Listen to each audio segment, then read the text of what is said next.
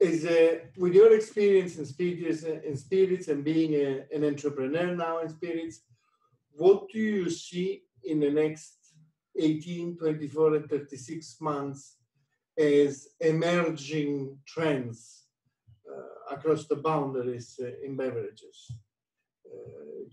Is there anything that you are expecting to happen, or some trends or fashions which, they lost their juice and so they're going to go get out of the way, or something which is actually catching up and we should all be aware of? Look, we're an industry which very often we get put into the FMCG bucket, but actually, if anything, we're a slow-moving consumer goods. Perhaps with the exception of beer. The trends take a long time to develop. A lot of people are discovering Aperol now, or they discovered it in the last couple of years, but very few people know that Aperol has been pushed for the last 15.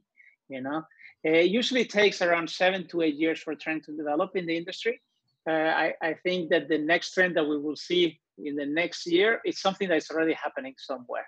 And in this industry, we tend to talk of global trends, but actually they tend to be quite regional. Gin tonic certainly has been the cocktail of the decade in Europe. It has not been the case in the US, where they are going through a tequila perhaps being the drink of the decade. So I think it'll be interesting to see whether gin and tonic passes over to the US and whether tequila has a chance of growing in Europe. They both are big questions in the industry.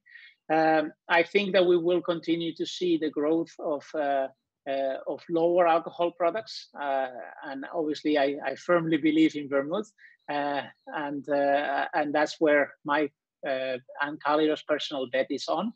And it'll be interesting to see if hard seltzers can make it across the Atlantic. I think that there is a chance because of the Anglo-Saxon way in the UK. Or will it be something different, perhaps more inspired in the Italian aperitivo, which plays a similar role in a pre-batch or RTD way, with a similar cost structure? That could be as well. So in Italy, you have a lot of experience with products like that. So we will see. It will be fascinating.